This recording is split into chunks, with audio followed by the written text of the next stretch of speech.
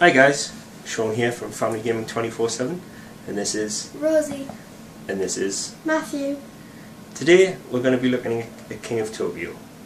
King of Tokyo is a dice and card game loosely themed around the old Japanese monster movies, like Godzilla. The aim of the game is to be the first monster to get 20 victory points, or be the last monster left standing and declared King of Tokyo. So let's get to the table and see what you get in the box. So guys, here we are with the contents of the King of Tokyo box.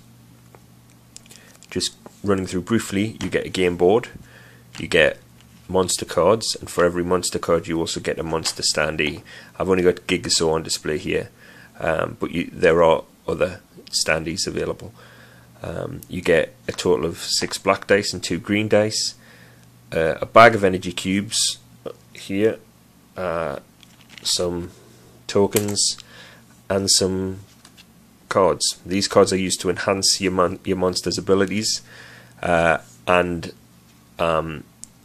they cost energy cubes to buy. So, for example, the regeneration card costs 4 energy cubes.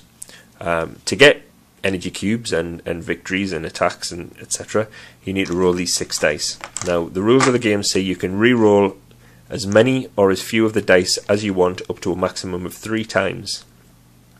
So that's your initial roll plus 2 re-rolls. You roll the dice, and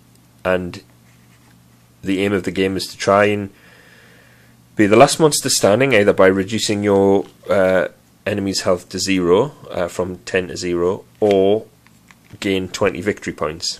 To gain victory points, you either win battles in Tokyo, and manage to stay in Tokyo for a full round, or you roll either a 1, 2 or a 3 on the dice. You need to roll 3 identical numbers by the end of your turn in order to get victory points.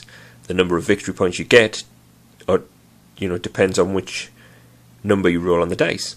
If you roll 3 1s, you get 1 victory point, 3 2s, 2 victory points, and 3 3s, 3 victory points. Also on the dice are hearts, so every heart you roll gives you a life back, unless you're the monster in Tokyo, in which case you can't use hearts.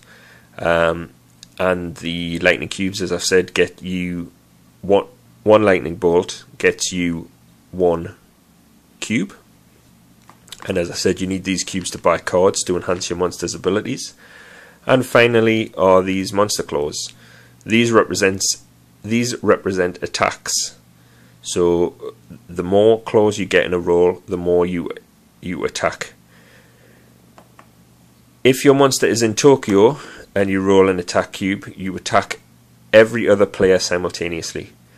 If you're not in Tokyo and you're outside of Tokyo, then your monster can only attack the monster in Tokyo.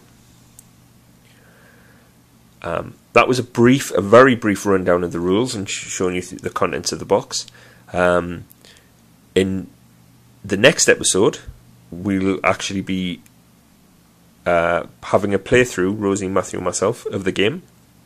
The rules will be explained in a little bit more detail. So until then, don't forget to subscribe to us on YouTube.